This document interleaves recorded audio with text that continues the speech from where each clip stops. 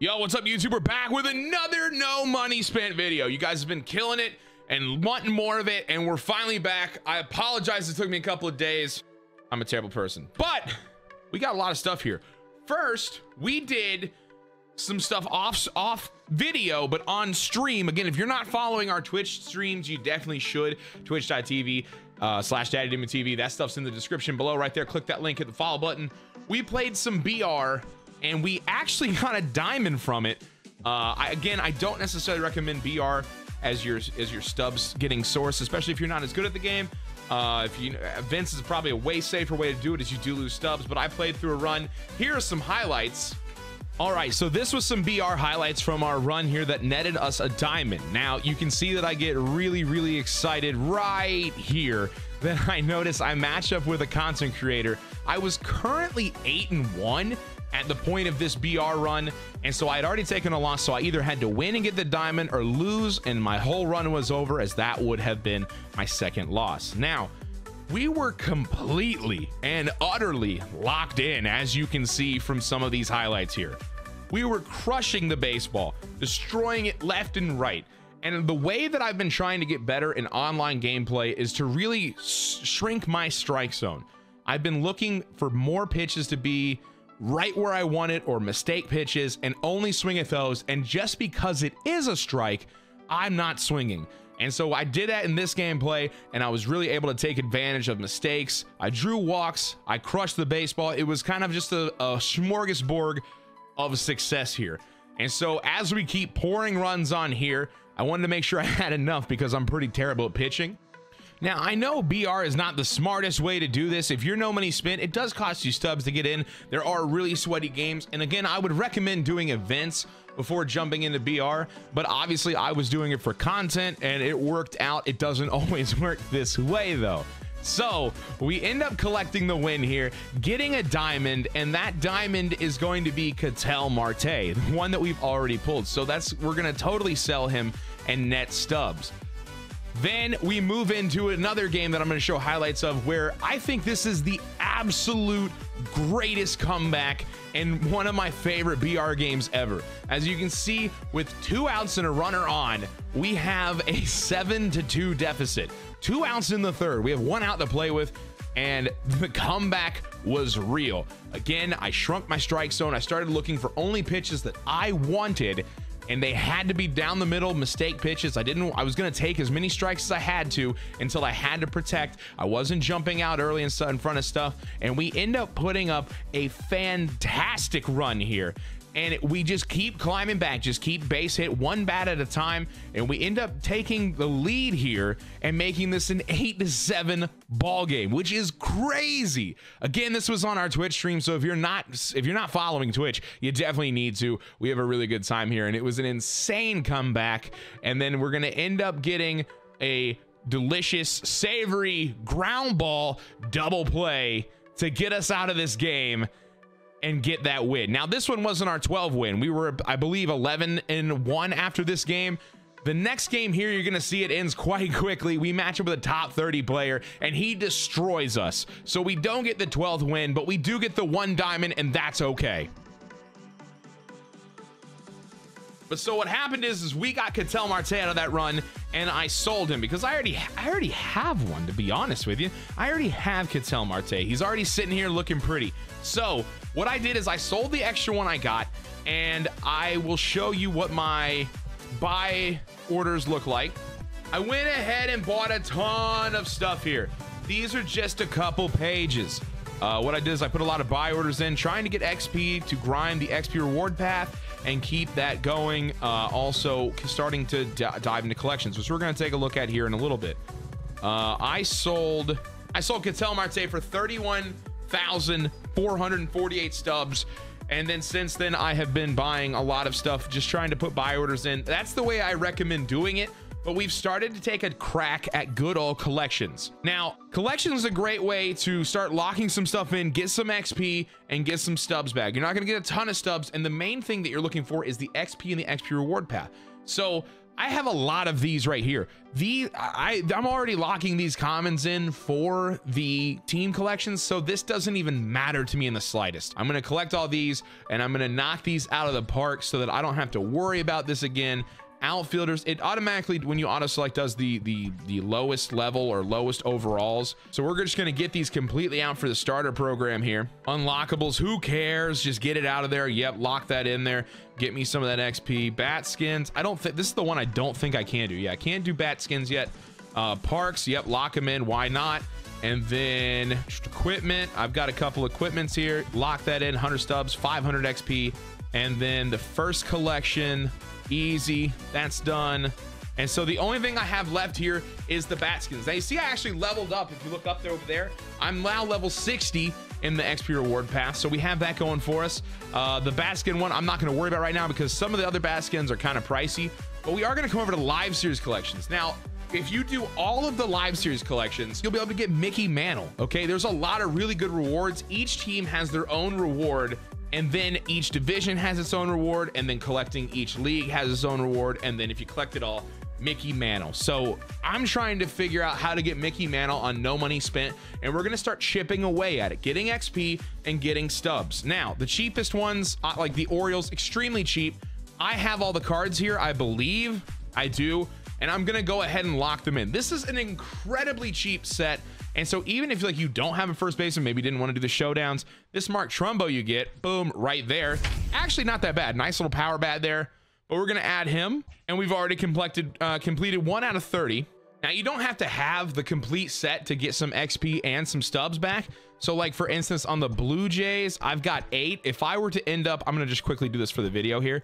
I would recommend putting a buy order and not doing what I'm doing right now, but just for the video, you just buy some of these real quick, real cheap. Yeah. And then you get 10, boom. You get that first tier right there of 200 stubs and 2,000 XP. And so you're already starting to knock these these collections out. It's just going to take a little bit of grinding and a little bit of time. The Royals, I also have 10 of. Going to go ahead and lock those in here and get some more XP. You can see that we're almost completing level 61 already. On the Yankees, we've got nothing I care about, nothing I'm going to sell, so I'm going to lock those in, get that XP as well. Tampa Bay, I believe I have 9, so I'm going to go ahead and actually just buy Sam McWilliams here for 70 stubs. Who cares? Boom, boom, boom. Lock him in, and there we go. We get another 200 stubs and 2,000 XP. We're very close to completing 61 here. Let's see, the Marlins, I think I'm super close on. I'm at 33 of 40. I think I have some buy orders in on them, so I'm like some of these more expensive ones I've got buy orders in. I'm not trying to spend 342 stubs for Ryan Stanek. I'm trying to get him for 265 or something like that. So you put the buy order in, try to save yourself some stubs. This isn't a race, you don't have to do it as quick as possible. The Mariners, I'm at 39 out of 40. The last card that I don't have is Hirano Yoshi. Oh god, I'm gonna fuck that name up. Yoshihisha. And because I don't want to wait, and because I'm doing the video, we're just going to go ahead and buy him straight outright. And we're going to lock the complete set in there. Boom, we get Robinson Cano, and he's done. Let's go. That one's done right there. Get some XP. We're now more than halfway through level 62. And so this stuff really does add up and just piles in there, especially for the XP. Because, I mean, your goal is to get to silver 1 or even bronze 80. And we can add that Kluber. Pirates were at 32 out of 40, which... I mean, we could knock it out right now, but we're going to be fiscally responsible on it. You also see in the top, our stub count is going up quite a bit, I believe. I feel like we had 28 or 27 or something like that when we started this. And we're just sitting here climbing, locking stuff in that's really not expensive. We're not going to get anything out of anyway. Climbing the XP reward path and all that good stuff. The Nationals were 22 out of 40. I'd like to get the Nationals done really bad. That's why I am going to lock in Juan Soto and Trey Turner. You could sell them, you could flip them, it doesn't matter, but I want to unlock this Vladimir Guerrero Jr. right here. Post editing Tyler here. That's not Vladimir Guerrero Jr. That's Vladimir Guerrero Sr., you dumb fat bitch. Back to the video. Diamond, I mean, some of these rewards are really good. This card looks very nice, especially for no money spent. The Tigers, we're going to go ahead and lock 10 in. Boop. Right there, get that done. The Rangers, we have 10 of, so we're going to go ahead and get them as well. And then we're going to do, I believe the Braves, I've got enough. Yep, Braves right there. We got 10, so we're working towards that Ryan Klesko there. The Astros, we're going to lock in here, get that XP as well. We're now level 64. So we're just going to keep climbing here. Just keep locking stuff in. Obviously, if there's something really expensive you don't want to lock in, like let's say you pack Trout and you don't have anything else, I understand why you don't want to lock that in. But that's not our case for this right now. I'm not going to do the Mets because I do have Pete Alonso, and I think I'm going to sell him, but I'm not 100% sure. The Cubs, we're actually going to go ahead and lock all the way into 20 on those. So we're climbing up there, getting that done. And so we're climbing on this and completing quite a few of these and climbing towards getting more experience, but just starting to at least begin the collections, as this is going to be a long process here. Now, the way that I would probably recommend you do it, if you're not me and you're not just going to quickly do it for content here, is let's say that you're like, all right, I have some stubs here. Like maybe you pulled something expensive. You got a Garrett Cole who's going for 100K or whatever out of a conquest pack, whatever. If you have the stubs, you can start looking at this a little bit differently than just trying to start everything at the same time. You could go, I want the NL West collection. I want Tony Gwynn on the team. How do I do that? You can start taking a look at specific collections, specific divisions to complete those, to go ahead and complete a whole division to get more reward quicker. It's up to you. It doesn't really matter. Also, do not forget the free agency pool right here. I have 75 of these, and free agents like these cards do not matter in the slightest. They're not expensive. There are a ton of commons, some bronzes. I think there might be a couple silvers. There is Vizcaíno. Who cares? 100% lock him in. Boom. We got 700 stubs for that and 5,000 XP, and we're now level 65. So again, climbing the XP reward path and really getting close to the good stuff. You know, we want that Kluber at level 80. That's who we're really pushing for, and we're making a nice little divot to try to get there. Also, something you're going to notice is if you complete some of these collections, these will actually help you with your team affinity. So we did the Mariners, for instance, and if you come over here, we got 10 points into our team affinity for completing the Mariners. And so we got a Seattle Mariners pack, and we're now 10 out of 70. We're starting to climb towards this good old Kyle Seager here. Same thing here for the Orioles. You're going to notice we click on them. Boop, we've got 13 out of 70 on this collection here because we got the 10 points for doing the Orioles collection. So it means we have a bunch of packs here, and we're starting to kind of work on that. And I mean, we netted stubs. Sure, I sold that Ketel Marte, but I mean, we started this video with I had already sold him and bought some stuff. I just gained, I think, 10,000 stubs this video by doing this. So we're still sitting at a healthy number of stubs. We could probably theoretically finish more. I could probably try to get really close to finishing the Cubs. I think Javi Baez is really the only one that's expensive that I need still.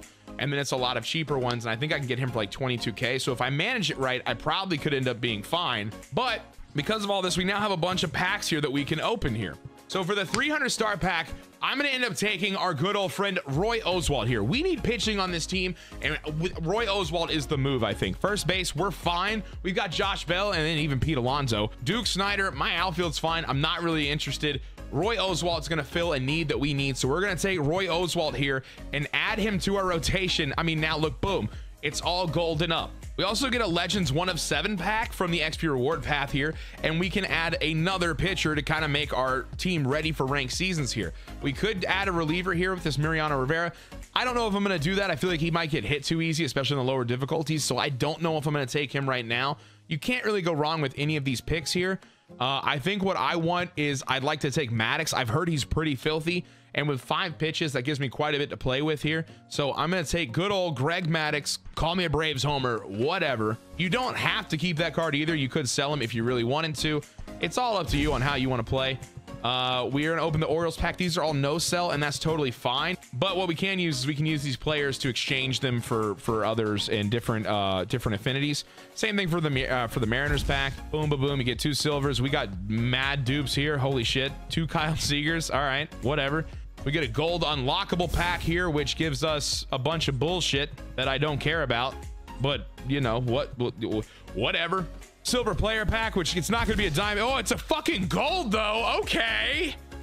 These silver packs are juicy. We get Lucas Giolito of the White Sox. That'll actually help us with our White Sox collection there, as that's one of the more expensive cards. So I'll gladly take that right there.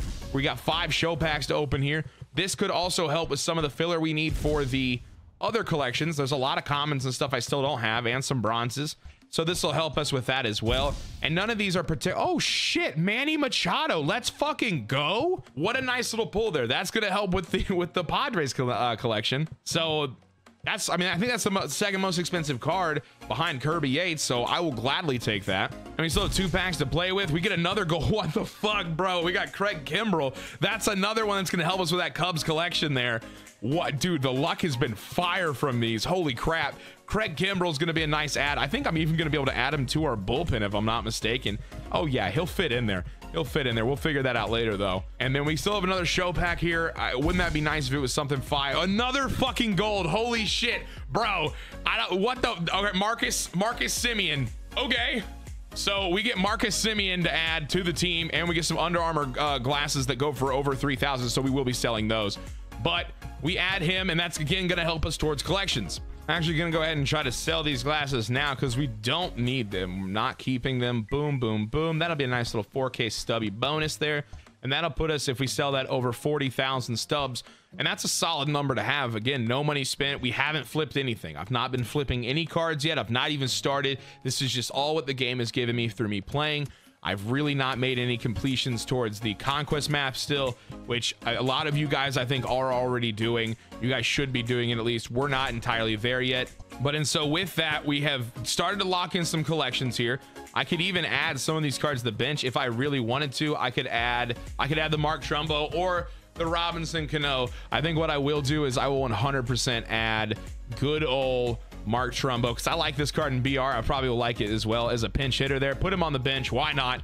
And then in pitching, we've got Roy Oswalt now, and we can also pull out one of our other starters. I'm gonna pull out Sonny Gray for good old Greg Maddux here, and that'll give us 2 diamond pitchers here to work with for us to start diving in 2 ranked seasons. As you can see, we just sold those glasses there, so that's pretty dope. And we're gonna add Craig Kimbrell to the pin, because why not? Now again, with some of these golds you're pulling from packs, you could 100% sell them. You don't have to keep them. I'm trying to get Mickey Mantle with no money spent, so I'm kind of cool keeping some of these. If I see the opportunity to sell, I might, but I'm kind of fine with where I'm at right now. And so it's completely up to you, but this is where we're at. And now we're at level 65. We're getting incredibly close to level 80 to be able to take Corey Kluber, which is huge. That would be a fantastic starter to add. And we have something else we're going to do in the next video to lock in another starting pitcher that will add another diamond pitcher to our team. So we're improving the team, getting ready to jump into ranked seasons. It's a good time. If this series has helped you at all, be sure to leave a thumbs up on it. If you enjoy it, leave a like. Subscribe to the channel if you're new. And I will see you all in the next episode of No Money Spent. Let's go, baby.